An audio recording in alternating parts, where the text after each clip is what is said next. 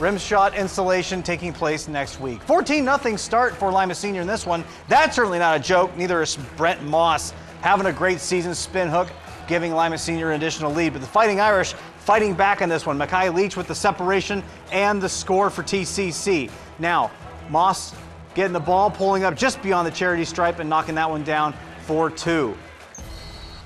Now Leach off the pass from Chico Johnson, gets the defender to bite and then finishes with a layup. Now Khalil Luster with the drive, spin, fake, pull up, and finish.